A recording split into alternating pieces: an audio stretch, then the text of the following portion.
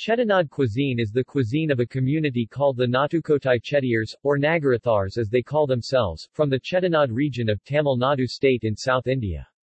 Chettinad cuisine is perhaps the most renowned fare in the Tamil Nadu repertoire. It uses a variety of spices and the dishes are made with fresh ground masalas. Chettiars also use a variety of sun-dried meats and salted vegetables, reflecting the dry environment of the region. Most of the dishes are eaten with rice and rice-based accompaniments such as dosas, appams, idiyappams, adays and idlis. The Chettiars through their mercantile contacts with Burma, learnt to prepare a type of rice pudding made with sticky red rice.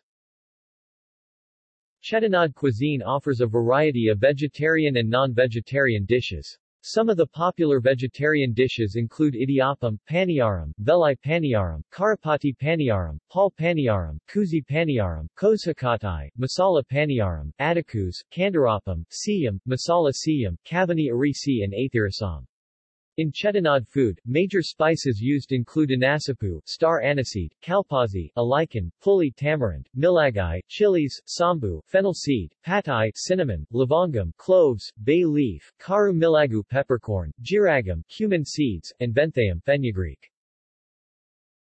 Historical influences. In the 2014 book The Bangala Table, Flavor and Recipes from Chettinad by Sumit Nair and Meenakshi Mayappan, historian S. Muthia writes, the Chettiars have traditionally been vegetarians.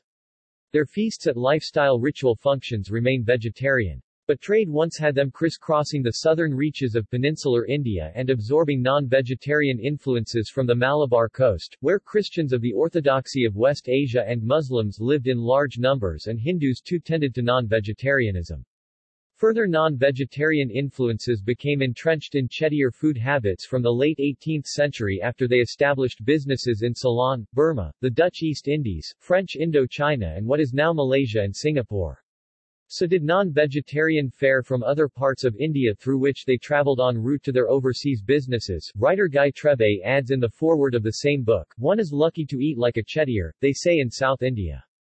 Chettiars say it themselves. They say it because a Chettiar table is a groaning board but also because the cuisine is uncommonly subtle and aromatic, a heritage of Chettiar participation in the centuries-old spice trade, the global import and export of pungent seeds and fruits and barks from places like Cochin and Penang, the Banda Islands, Arab ports in the Straits of Hormuz.